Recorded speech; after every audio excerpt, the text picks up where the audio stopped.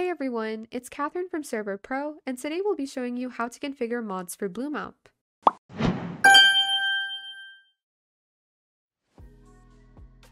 BlueMap is automatically looking for mods and data packs in your server files. If it finds them, it will try to load them and break up its resources to be able to render any additional blocks.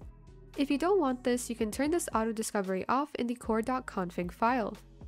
Next to scan for mod resources, you can change it from true to false. Some mods add special blocks or biomes that BlueMap can't easily read from the mod's resources. For this, you can add some configs to tell BlueMap how to render those blocks and biomes. We will show you some configs that you can use. Basically, you will be creating a special resource pack for BlueMap. You need to put these config files in a .zip file or folder and then put that into the BlueMap resource packs folder. The examples we will be showing throughout this video can be found on the wiki and you can copy the configs from there. Keep in mind that doing these custom configs is only necessary if BlueMap did not recognize the blocks and biomes automatically. There will be 3 config files to edit, and we will be showing examples one by one and a real example towards the end of this video. If you have any issues, you can join the BlueMap Discord server and contact the mods on there to help you. Here's an example config for block properties. Usually BlueMap tries to guess those properties based on the block's model. But if that guess is not correct, you can change the render behavior of a block with this config. Always waterlogged are blocks that are waterlogged by default. They don't need the waterlogged property to be rendered as a waterlogged block. Random offset are blocks that have a small random offset to break the grid-like pattern. In vanilla Minecraft, this is done for grass blocks and flowers. Occluding is used to determine if the block is occluding light when calculating the ambient occlusion on blocks close to it. Here's an example config for block colors. Some blocks like grass, leaves, water, or redstone are dynamically colored. Those colors could either be static or changed by biome or properties. Possible values are foliage, grass, or water to use the foliage, grass, or water color of the biome to color the block. Redstone is used for the power level of the block, so it is used for redstone blocks. And you can use static color using a CSS style colored hex like the example shown here. And lastly, here's an example config for biomes.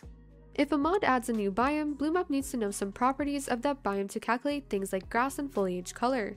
You can define these using this config with properties such as humidity, temperature, water color, foliage color, and grass color. Undefined biomes will be treated as an ocean biome. The biomes config only works for worlds that are in Minecraft versions 1.18 and above. Now we'll be applying all 3 of the configs shown previously to the BiomeSoPlenty mod to show you how this works more clearly. We'll start with a block properties config. Make sure to add the mod name first, then type in the NBT tag of the item or block. First we have watergrass, which is a waterlogged block, so we will set that to true.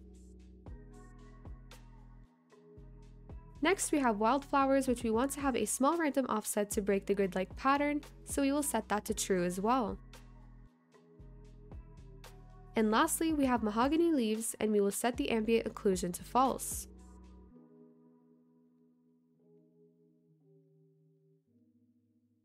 Now we'll continue with a block colors config. For magic leaves, we will set it to a static color using a CSS style color hex code. And for the clover, we will set it to foliage so that it uses the foliage color of the biome it's placed in. And lastly, here's a biomes config. We'll be adding properties for 2 kinds of biomes. Here you need to add the humidity and temperature for each biome, then you can add the color for water, grass, or foliage.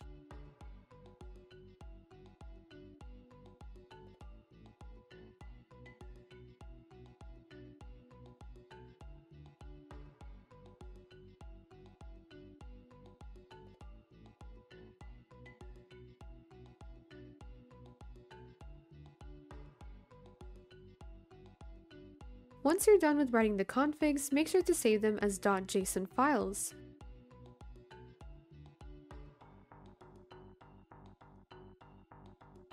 Then combine them into a .zip file or folder.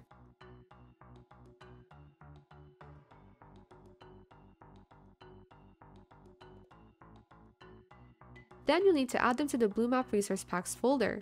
Go to your server's control panel. Click on Files, then Config. go to the BlueMap folder, then open the Resource Packs folder. Just drag and drop the file here, then restart your server. If any issues occur, you can join the BlueMap Discord server and contact the mods on there to help you. And that's it for this video. If you have any questions, make sure to leave them down below, and if you enjoyed this video, give us a thumbs up and subscribe to see more from our channel. If you have any further questions or problems, don't hesitate to contact us. We will leave a link in the description. Thank you for watching!